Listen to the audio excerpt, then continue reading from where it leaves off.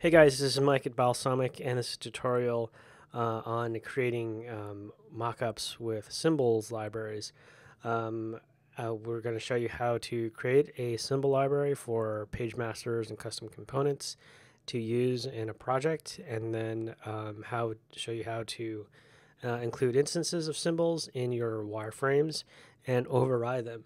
So to get started, we'll start with creating a project folder. So this is my Balsamiq mockups folder, and inside it there is a project called Symbols Demo, and I created my first mockup in there called To Do.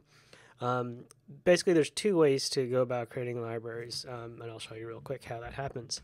For the people who like to work fast and just throw things onto the canvas and then create symbols as they go, that from the bottom up, you would create a group of anything on the canvas, give it a name. So this is going to be my app window. And then click this Convert to Symbol button in your property inspector. Once you do that, let's see what happens. This we can double click this symbol to edit it, and we see that there is now a symbol called App Window in the Project Assets folder. So how did that get there? What happens when you create a symbol this way from the bottom up by creating a group and converting the group is that a symbols.bmml file is created for you in the assets directory. So if this didn't exist, this assets directory mockups are created for you and put this symbols.bmml file in there for you. So that's one way to go about creating symbols. I actually usually work the other way around. I'm going to get rid of this because this is not my usual way of creating symbols. What some people do is they create a symbols library in their project from scratch and then put all their components in there. Let's use the regular window here, and we're going to call this To Do. And I'm going to cut this and then create a new mockup here. And let's go back to the symbols demo, and let's call this To Do App Library. All right, so now that we've saved this library as a new file in the project assets folder, to do app library here. Any group I create inside this library is going to be available to me when I make mockups in this project assets tab here. So, all right, so let's get started. I'm going to mock this up real fast. I'm going to create the title of the view. Let's see, this is going to be title, and then we're going to have a button bar here. And then this hypothetical app has 3 views. One's to do, one is starred, one is done. Okay, and then set the selection to none. I'm going to group this, call it app window. Okay, so now we have one symbol in this library. Okay, so this looks decent. Let's save that. Now we'll close and go back to this first view. So the first view I have here is the app window. All right, so we have the beginning of a project set up here with 2 symbols that we can use. So what I want to do now is clone this mockup. So I'm going to clone this twice so I can have a view for each of these buttons in the button bar.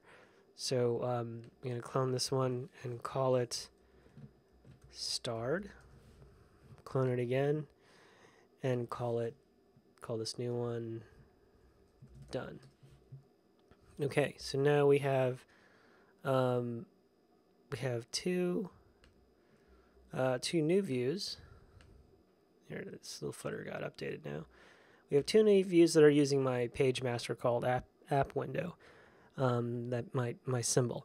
Now what I can do is override each of the instances of the symbol to affect some change to the properties of any of the objects that are used in that original symbol.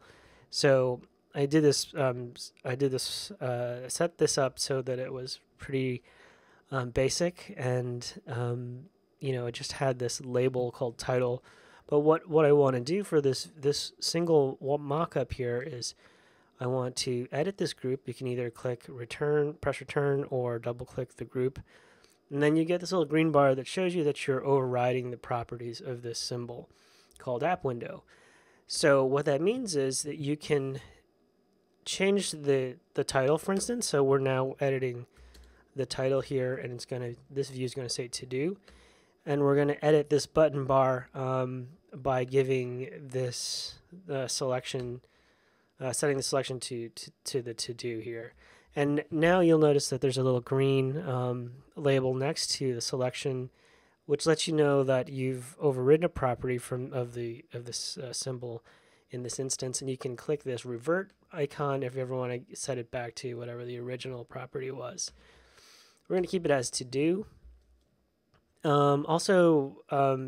We could have had links in the original symbol, so that's something that I want to do as a change that would affect all the instances that I've put in these 3 different mockups. So there are times when you do want to actually edit the source and have all the changes that you put in the source and get spread through all of the instances that you've used. So in that case, you want to click this edit button, which will once again open up that to-do app library, symbol library that I created, right?